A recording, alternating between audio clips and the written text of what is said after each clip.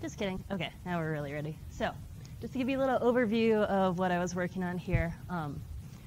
So most of you probably are aware, having taken gross anatomy, that in the lab, the primary instruction you receive is through a dissection guide.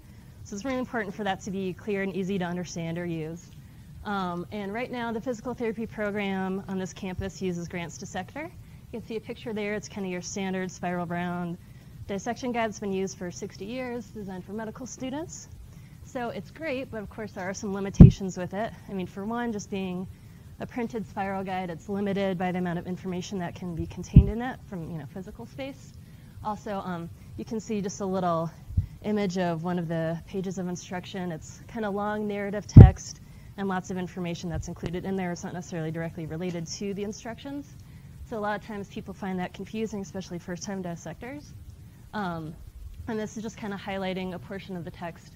You can see how long it is. They added all this information in the red box about the muscle attachments, which is helpful to know, but not necessarily when you're following directions for cutting, possibly. So anyway, a lot of this can lead to inefficient use of time in the lab, confusion, mistakes, and frustration. So also another limitation is you can't really update or customize because it's already printed, so you can't change it to the order that fits your program. So with all that in mind, our goal was to create an updated, modern, digital dissection guide that was specific to the PT program, and we focused on one region, the lower extremity.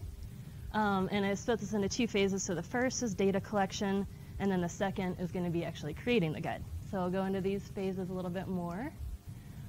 Phase one, it's basically taking qualitative field notes. So during the 10-week summer course, I observed all the students in lab as they were dissecting, took notes about questions they had, confusion, mistakes, any issues they had with grants. And then there was also a post-course feedback form that they filled out online, so it took information about the lab from there. And then also talked to the faculty and TAs at the end of each lab or during to get their feedback or points of confusion as well. And so just highlight some quotes from the post-course survey, talking about grants being confusing, especially when they had to reorder. So a lot of times we'd have to change the order, omit steps just to fit the needs of our program. Saying that it can be, kind of confusing, convoluted to read, and also it would be nice to have the lab material and course material correspond better. So that's another benefit of having a program-specific guide.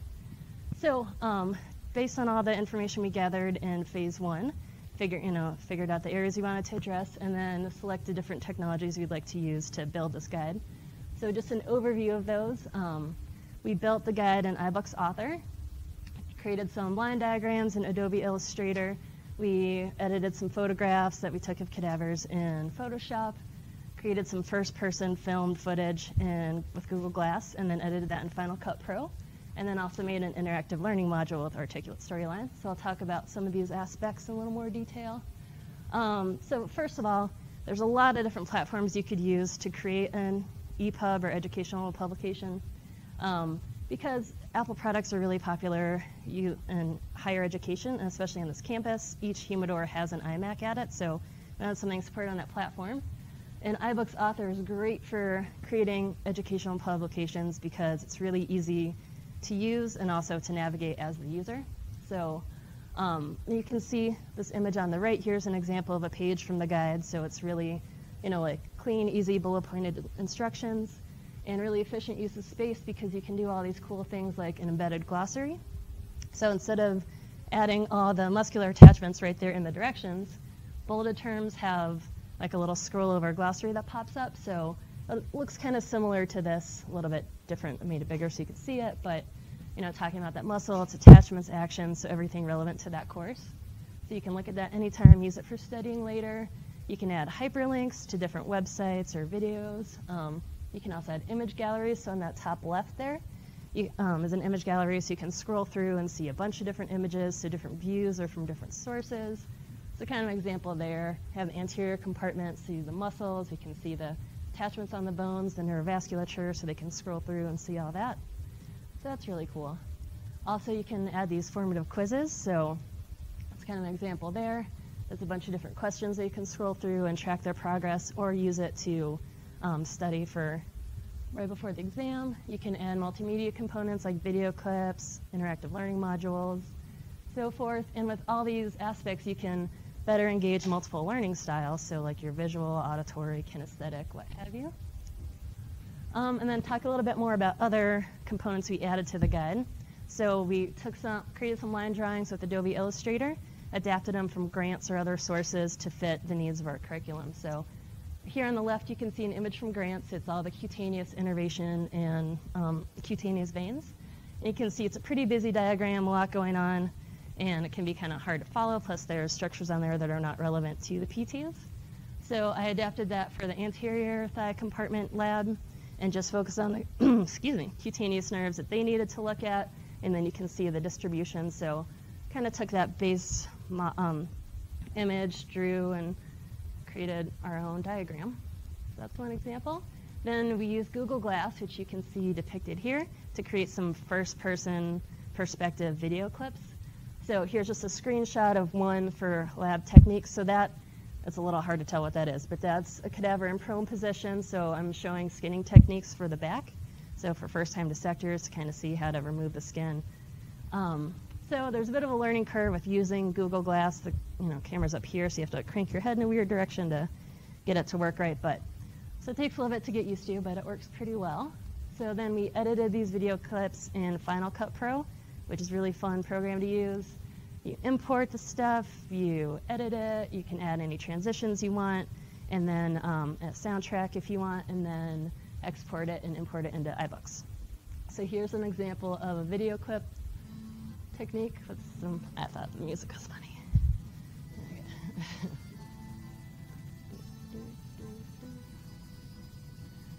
You can feel free to dance if you want.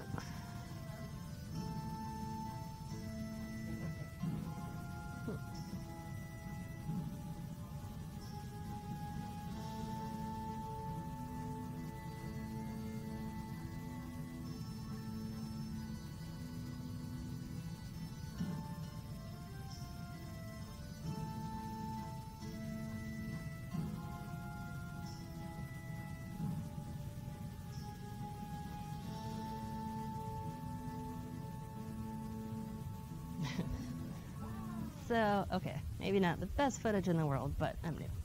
Okay, so also created an interactive learning module. So for this, we did bony anatomy of that region. That's something there's just not enough time to cover that in lecture, but it is tested and it's important to know. So they're kind of left on their own to figure that out. So we created this interactive learning module. So you can see on the left here, we're building an articulate storyline, adding all the layers for hover over and all these cool features you can use. And then that's an image of it being used. So we're hovering over one feature, it's highlighted, shows the name, the attachments, all that cool stuff. So they get to play with that as much as they want to, which will be a lot because it's so much fun. Okay, so final product, we have our guide shown here on the iMac and also on an iPad. So really easy to access, portable. We're hoping that'll encourage students to read more before the lab and also use this more often as a study material before their lab practical. So we did a preliminary usage study. All the PT students from last year had a brief demo of this on their Facebook page, and we asked them to review it. 11 people said they would, so they were given access to the guide and an online survey with a 5-point Likert scale. And 3 of them filled it out, but so far the results are good. They thought it was well organized, they liked the video clips, and the illustrations were clear. The correlates, that's something I didn't have a lot of time to build into, but I would like to in the future.